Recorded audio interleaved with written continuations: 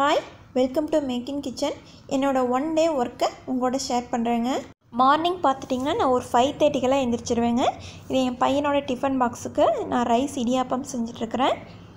கூடவே என் பையனுக்கான பால், எங்களுக்கான காஃபிக்கான பால் எல்லாத்தையும் ஒண்ணா காய வச்சுக்கிறேங்க. இன்றைக்கி பார்த்தீங்கன்னா என் பையன் ஸ்கூல் போனதுக்கப்புறம் தான் மாவாட்ட முடியுங்க. அதனால் வந்து நான் நிறைய மாவு ஊற போட்டிருக்கேன். 1 வீக்குக்கு ஃபுல்லான மாவெல்லாம் இட்லி தோசைக்கான மாவு, கூடவே கம்பு மாவு, ராகி மாவு, கோதுமை எல்லாத்துக்கும் மாவு அரைக்கிறதுக்காகவும் எல்லாம் ஊற போட்டு வச்சுருக்கேன். இந்த டைமில் வந்து எங்களுக்கான பிரேக்ஃபாஸ்ட்டும் பிளான் பண்ணியாச்சுங்க. காலையில் வந்து kolukattai செய்ய போகிறேங்க. அதுக்காகவும் சாமியும் அரிசியும் ஊற போட்டிருக்கேன். கூடவே வந்துட்டு சிவப்பு அவல் பாயசமும் செய்ய போகிறேன். அதை வந்து உங்களுக்கு கொஞ்சம் ஷார்ட்டாக உங்களுக்கு தெரிகிற மாதிரி காமிக்கிறேன். இந்த டைமில் என் பையனோட டிஃபன் பாக்ஸ் எல்லாம் பேக் பண்ணிவிட்டு கொழுக்கட்டைக்கான வெங்காயம் எல்லாத்தையும் நறுக்கி வச்சுட்டேங்க. மணி 6 ஆச்சு. என் பையனை ரெடி பண்ண போகிறேன். 6:20க்கு நாங்கள் வந்து லிஃப்ட்டில் ஏறுறேங்க. ஏன்னா 6:25க்கு பஸ் ஸ்டார்ட் ஆகிடும்.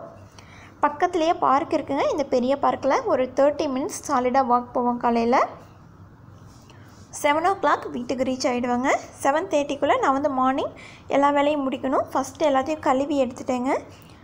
பாயசம் செய்கிறதுக்காக ஃபஸ்ட்டு வந்து வெல்லத்தை ஒரு ஹாஃப் வெல்லத்தை வந்து தட்டி நான் இப்போ வந்து காய்ச்சிக்கிறேன். கொழுக்கட்டைக்கு பார்த்தீங்கன்னா 1/2 டம்ளர் சாமை அரிசி, 1/2 டம்ளர் அரிசி போட்டு ஃபஸ்ட்டு கிரைண்டரில் வச்சு ஆட்டிக்கிறேன். அதே டம்ளரில் வந்துட்டு 1 டம்ளர் அளவுக்கு தேங்காய் சேர்த்துக்கணுங்க. அதுக்கு வந்து சொருவி அதையும் முள்ளுக்குள்ளே சேர்த்துக்கிறேன். இந்த டைமில் பார்த்துட்டிங்கன்னா இதுக்கு ஒரு தாளிப்பு கொடுக்கணுங்க. 1 ஸ்பூன் எண்ணெய், கடுகு, கடலைப்பருப்பு, கூடவே கருவேப்பிலை, வெங்காயம், பச்சை மிளகாய் எல்லாத்தையும் சேர்த்து லேசாக நல்லா வதக்கணும். பக்கத்தில் ஒரு வடைச்சட்டி வச்சுருக்கேன். அது எதுக்காகன்னு பார்த்துட்டிங்கன்னா சிவப்பு அரிசி வந்து லேசாக வறுத்து சேர்த்துட்டோம் அப்படின்னா சீக்கிரமாக எனக்கு பாயசம் ரெடி ஆயிருங்க. அதுக்காக வச்சுருக்கேன். அந்த வடைச்சட்டி சூடானதும் கொஞ்சம் நான் சிவப்பு அவல் வந்து ஒரு 1/4 டம்ளரை கூட கொஞ்சம் அதிகமாக சேர்த்துக்கிறேங்க. மார்னிங் அவ்வளோதான் எனக்கு ஃபினிஷ் ஆகிறதுனால அதையும் வறுத்துட்டு ஒரு 5 நிமிஷம் டைமில் நான் போய் இந்த மாவு கிரைண்டர்லேருந்து தோண்டிட்டு வந்துட போகிறேங்க. தோண்டிட்டு வந்த மாவை உள்ளுக்குள்ளே சேர்த்துக்கிறேன். இது பார்த்திங்கன்னா இந்தளவுக்கு கெட்டி பதமாக இருந்தால் தான் கொழுக்கட்டை பிடிக்கிறதுக்கு நல்லா வரும். இதுக்கப்புறம் இது வரைக்கும் நான் மாவுக்கு வந்து உப்பு போட்டு அரைக்கலைங்க. அதனால் வந்து இப்போ உப்பு சேர்த்துக்கிறேன். கூடவே கட் பண்ணி வச்சுக்கிற ஒரு கொத்து மல்லி இலையும் சேர்த்து நல்லா வதக்கி போகிறேங்க. இந்த எண்ணெயிலே நல்லா வணங்கினா தான் மணமும் ரொம்ப நல்லாயிருக்கும். அதுக்காகத்தான் வதக்கிட்டுருக்கிறேன்.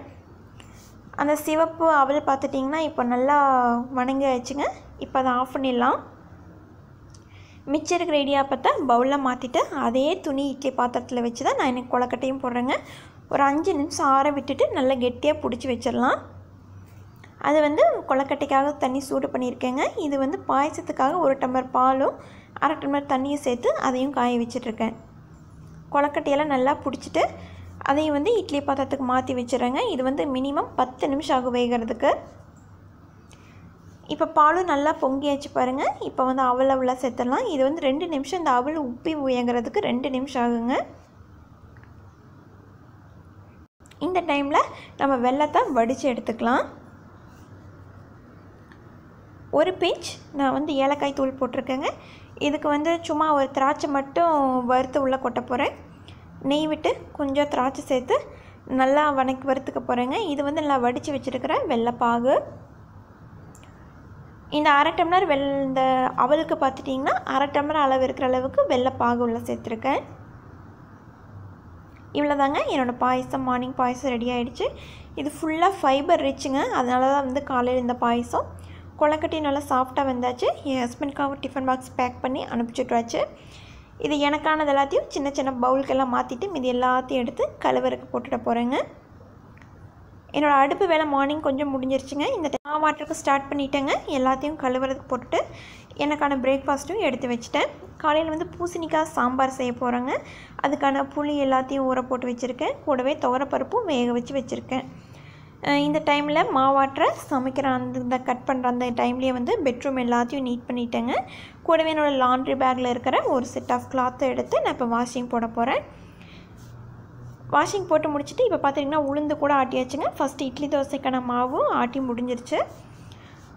இது என்ன ஸ்டேஜில் இருக்குதுன்னு பார்த்துட்டிங்கன்னா நான் துவரப்பருப்பு ரசத்துக்கு தண்ணி வடித்து வச்சுருக்கேங்க. துவரப்பருப்பு, பூசணிக்காய், கூட வந்துட்டு சாம்பார் தூள், உப்பு எல்லாத்தையும் சேர்த்து நல்லா வேக வச்சுருக்கேங்க. கூட தக்காளியும் சேர்த்து இது வந்து வேகறதுக்கு சிம்மில் வச்சு 10 நிமிஷம் வேகணும்.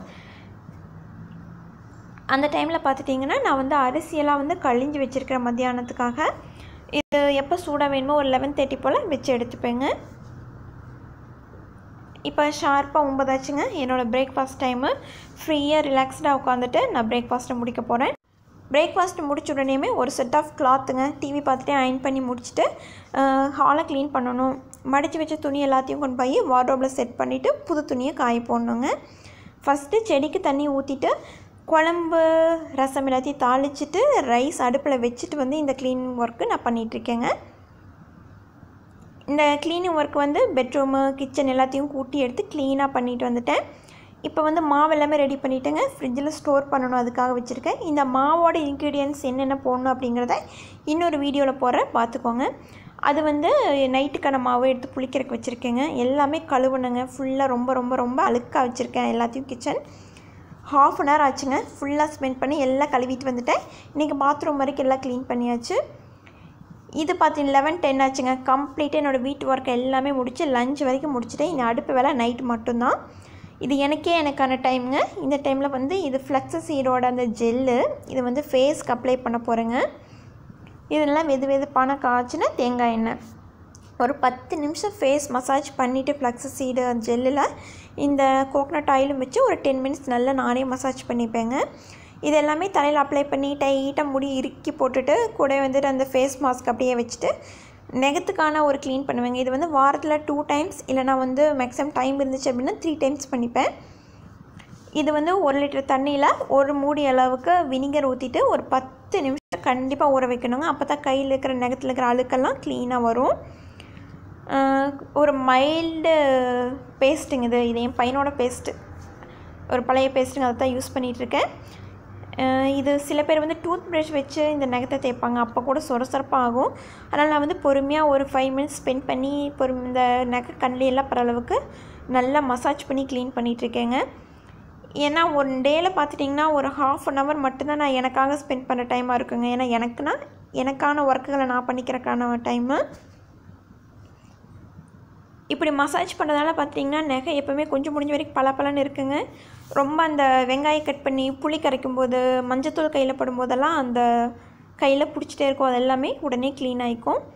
வினிகர் யூஸ் பண்ண மாட்டேன் அப்படிங்கிறவங்க லெமன் கூட போட்டு இதை ட்ரை பண்ணி பாருங்கள், ரொம்ப நல்லாயிருக்கும். சூப்பரான நகை ஆகிடுச்சுங்க. லேசாக தேங்காய் எண்ணெயும் நகத்துக்கு வச்சுட்டு நான் அடுத்தது இப்போ 11:30 மாதிரி ஆகிடுச்சுங்க. இந்த டைமில் எனக்கான ஒரு ஜூஸ் ரெடி பண்ணிக்க போகிறேன், ஆரஞ்சு ஜூஸு. கூடயே பார்த்துட்டிங்கன்னா ஒரு 2-3 பாத்திரம் இருக்குங்க. ஜூஸ் ஜாரு, கை இந்த மெனிக்யூர் பண்ணின பாத்திரம் எல்லாம் இருக்குது. அது எல்லாத்தையும் கழுவி வச்சிட போகிறேன். ஒரு ஜூஸ் குடிச்சிட்டே வந்து உட்காந்து நான் என்னோடய ஒர்க்கு ஸ்டார்ட் பண்ண போகிறேங்க. 11:30 ஆயிடுச்சு. ஷார்ப்பாக 11:35 ஆக்சுவலாக. நான் வந்து என்னோடய எடிட்டிங் ஒர்க் எல்லாமே நான் இதில் பண்ணிகிட்ருப்பேங்க இந்த டைமில். கூடவே பார்த்திங்கன்னா வந்திருக்கிற நோட்டிஃபிகேஷன் கமெண்ட்ஸுக்கெல்லாம் இந்த டைமில் ரிப்ளை பண்ணிகிட்ருப்பேன். என்னோடய ஃபுல் ஒர்க்கும் பார்த்துட்டிங்கன்னா ஒரு 12:30 வரைக்கும் ஒரு 1 மணி நேரம் சாலிடாக ஸ்பெண்ட் பண்ணி இந்த காலையில் மட்டும் 1 ஹவர், ஈவினிங் டைமில் டைம் கிடைக்கும்போது அதுக்கு ஒரு 1 ஹவர் ஸ்பெண்ட் பண்ணி இந்த ஒர்க்கில் நான் செஞ்சுட்ருப்பேங்க.